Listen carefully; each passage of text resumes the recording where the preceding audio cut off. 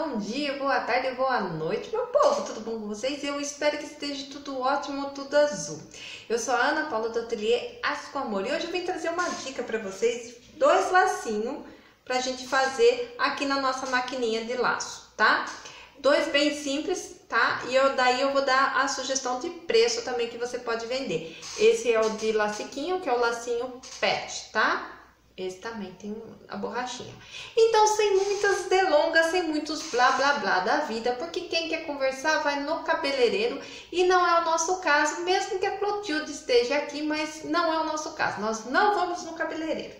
Bom, então, vamos lá. O que a gente vai precisar? Eu vou começar primeiro com esse aqui de tecido, tá? A gente vai precisar de um pedacinho de fita, no caso aqui eu tô usando a número 2. Então, eu cortei um pedacinho com 21 centímetros, tá?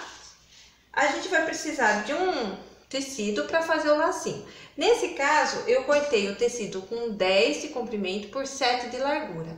Aí eu já deixei ele costurado para dar uma adiantada, tá? Que ele é bem simplesinho de fazer. Eu já ensinei aqui no canal fazer, então, para não ficar muito delonga, né? Não ficar muitas borboletas voando, né? E nós vamos precisar de um chatãozinho, tá? E depois eu vou ensinar vocês a fazerem esse tipo de chatão. Gente, é muito fácil de fazer e não corre o risco de desgrudar. Bom, e nós vamos fazer com a nossa máquina de laço, tá? Um isqueiro para queimar a pontinha, tá? E um pedacinho de papel pra gente enrolar o nosso aqui, tá? Bom, então o que a gente vai começar? Primeiro a gente faz o lacinho, costurou, tal. Aí é só desvirar. Essa parte aqui é muito fácil, tá? Por isso que eu já deixei adiantado. Costurei, desvirei, acertei bem aqui, tal, ó. Tá? E aqui. Belezinha? Então até aí tá tudo certo, né? Bom, e aí o que a gente vai fazer? A gente vai pegar a nossa maquininha, vai pegar o elastiquinho, tá? Esse aqui de dentista, que eu tô usando. Esse aqui, ó, tá? Aí a gente vai colocar aqui vai passar na linha. Vai colocar aqui, ó, e vai passar aqui embaixo. Deixa eu mostrar aí pertinho, ó. Passei aqui embaixo, tá? Pra ele segurar já esticadinho, beleza?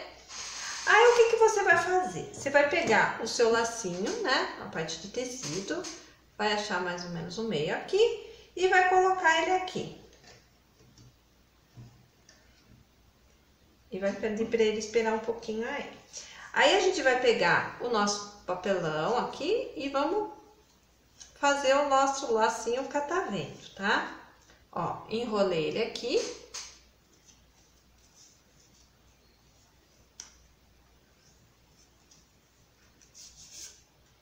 Tiro ele aqui e coloco ele junto aqui, ó. Fecho, ajeito todo mundo aqui dentro, tá todo mundo ajeitadinho. Deixa eu mostrar aí pertinho pra vocês, ó, tudo ajeitadinho aqui. E agora a gente vai dar o nozinho.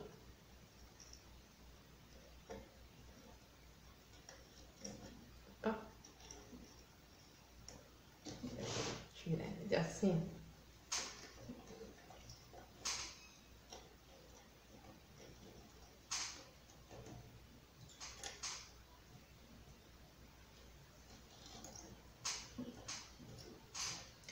Deixa eu mostrar aqui, ó, dei o nozinho, agora é só a gente cortar. Tira aqui.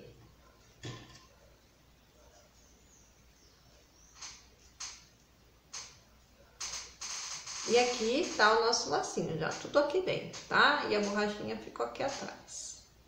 Bom, aí aqui a gente acerta a pontinha. Corta ela assim, queima com o isqueiro,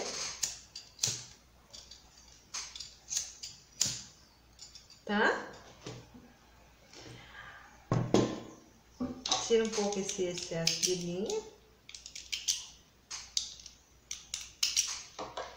Aí a gente vem aqui, ó, aí o meu eu tiro esse o excesso do plástico aqui.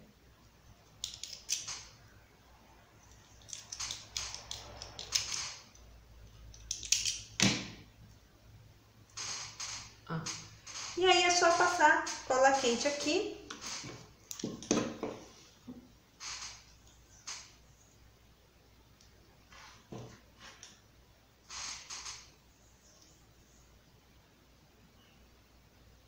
E tá pronto o nosso lacinho.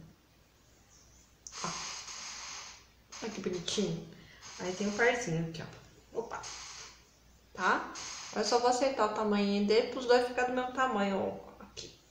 Tá? Então, esse foi um. E agora a gente vai fazer com de lese, tá? O que que eu fiz? Eu peguei o lese, cortei com 15 centímetros, 2 pedacinhos e emendei aqui, tá? Passei no overlock e fechei aqui, tá? Aí você desvira ele assim, tá? Coloca essa emenda bem para trás aqui no centro, tá? Aí você vem aqui na sua máquina, coloca a borrachinha também.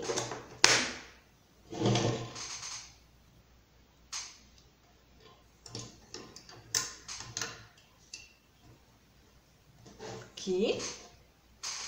Aí eu venho com o meu lacinho aqui, já coloco ele aqui assim. Ajeito ele aqui assim. Venho com a minha fitinha número 0, que eu cortei ela tem 15 centímetros, tá? Mas pode ser menos também, se você quiser. Já dobro ele aqui assim, faço tipo uma argolinha assim, né? Um lacinho normal. Já coloco ele aqui dentro também. Ajeito a galera aqui. Ó. Tá? E só dá uma assim.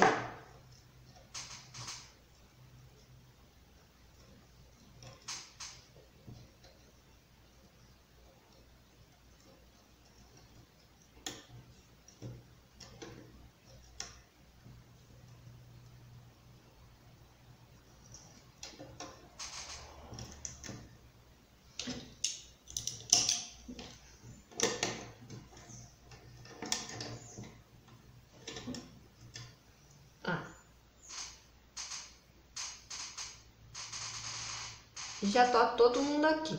E aí eu venho e coloco também um enfeitinho.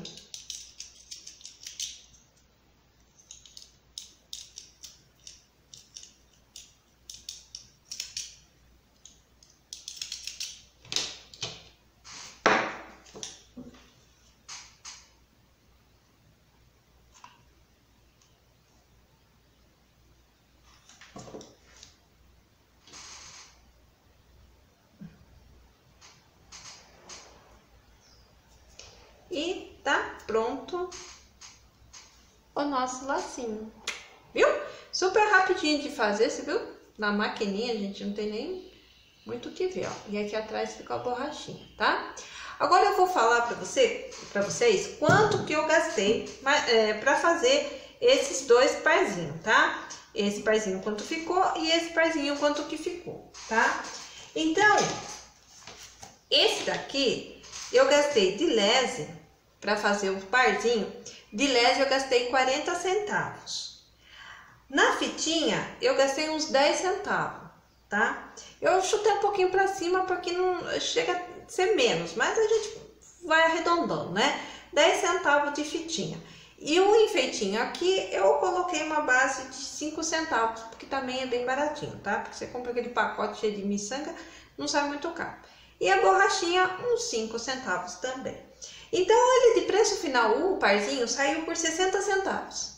Aí, o que eu fiz? Eu multipliquei por 3. Multiplicando por 3, dá R$ 1,80. Aí, o que que eu faço? Eu faço assim. No atacado, por exemplo, se a pessoa vir falar pra mim, eu vou querer 10 parzinhos. Aí, eu vendo a R$ 1,80 cada parzinho, vai dar R$18. Se a pessoa quiser só um parzinho, eu só quero só um parzinho porque é só uma cachorrinha, eu quero diferente um do outro.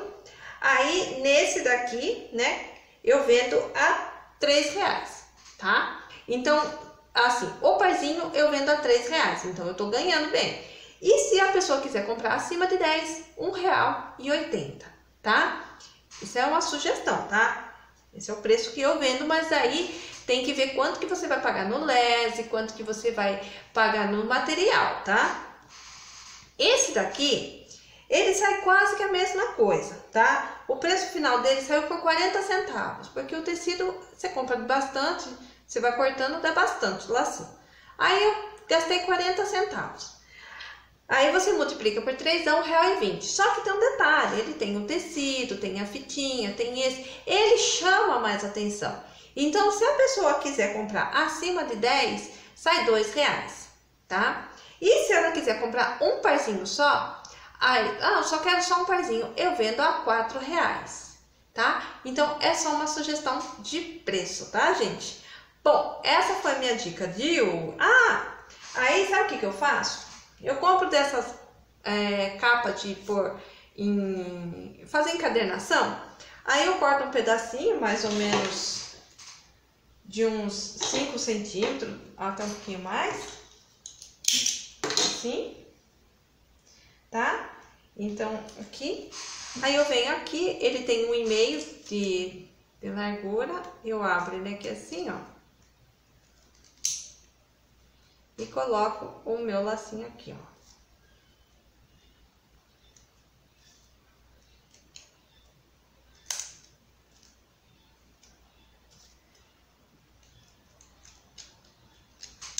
Ó. Então, ele fica assim, tá? Aqui. Aí eu pego um saquinho. Esse saquinho, ele tem 10 por 15, então dá pra pôr dois lacinhos, né? Aí eu venho aqui, então eu selo ele aqui e aí eu vendo ele assim, no pacotinho, tá? E também dá pra fazer com mais parzinho, tá? Bom, galera, essa foi minha sugestão de hoje, de ideia. Espero que vocês tenham gostado. Se vocês gostaram, não esquece de deixar aquele joinha básico para dar uma força aqui para nós, né? Que nós tá precisando. Nós tá precisando comprar shampoo para lavar o cabelo dela. Se você gostou bastante, daí você deixa seu joinha, você compartilha. Agora, se você gostou muito, muito, muito e acha que a criatura aqui merece, daí você ativa o sininho, segue nas redes sociais, se inscreve Bom, enfim, né? Aí é nós na fita, tá bom, gente? Então, um super beijo e até a próxima, se Deus quiser. E ele há de querer, tá? Beijo, gente. Tchau.